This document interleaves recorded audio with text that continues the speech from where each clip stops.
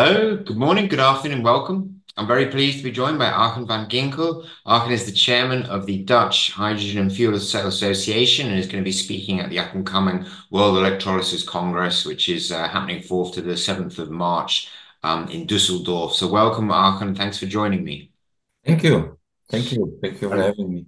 yeah, as I mentioned, you're the chairman of the Dutch Hydrogen Fuel Cell Association, and also work within the industry as well for Endres and Hauser. And obviously, the Holland has been a standout country, I guess, one of the key hydrogen countries, as it were, in like the last sort of 3 or 4 years, certainly in helping to drive what we've seen a wide body of regulation and indeed a huge interest with projects slated across different scales from the smaller decentralized projects to the hydrogen valleys and now to some of the big ultra projects and to tap see the power of the North Sea. So maybe you can give us your sort of big picture overview of how you view the development of the market in the Holland and the Netherlands and where we are right now at the moment.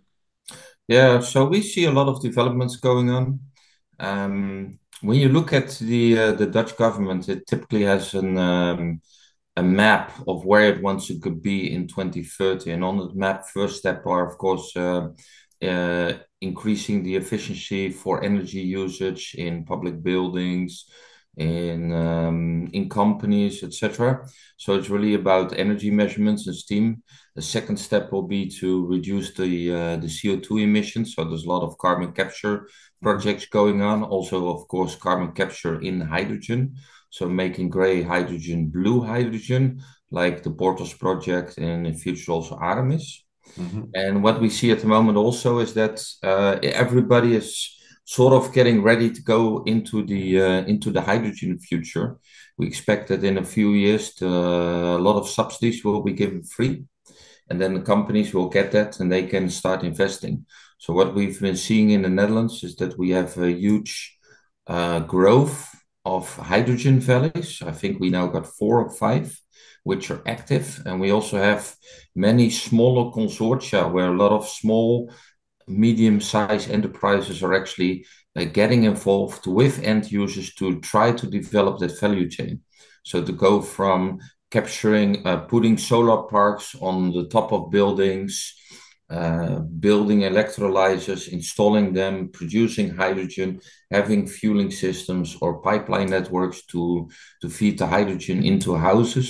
So Mhm. yeah, we have a lot of activities going on at the moment. Yeah, excellent. And the overall feeling in the industry is very optimistic. There's certainly a lot of things happening. Any sort of key challenges you see, or is it just I guess learning through doing and takes time to develop these projects? Yeah, so we have some challenges on the road.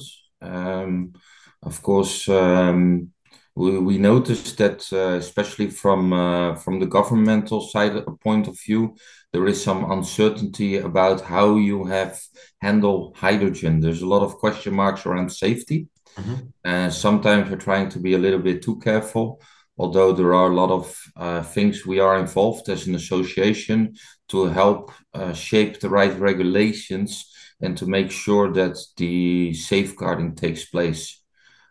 Simultaneously, we see some challenges going on with how the subsidies are being divided.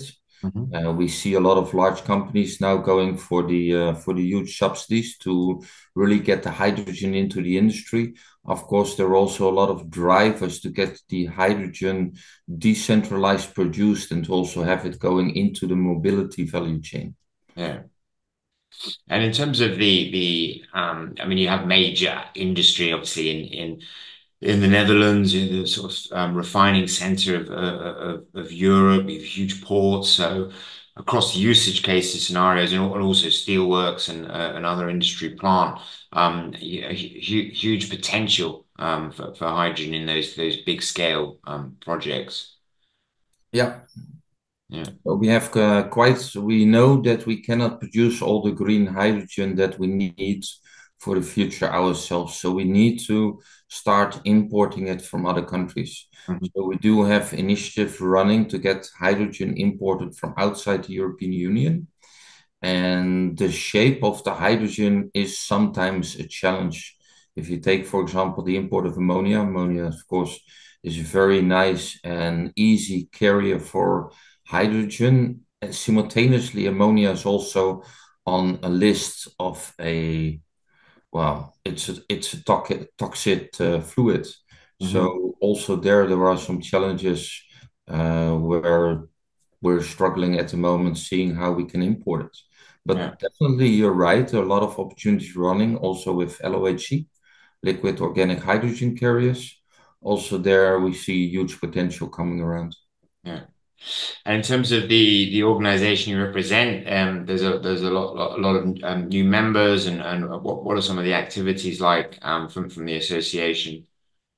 Yeah, I think the most important development we've been doing in the past year is that we created the Dutch first youth organization for hydrogen. Mm. So we're the first association that have their own, as we call it, young MBBA. So it's for students and for young professionals to join into the hydrogen economy. A Mhm. large benefit is that the energy transition is, of course, their future.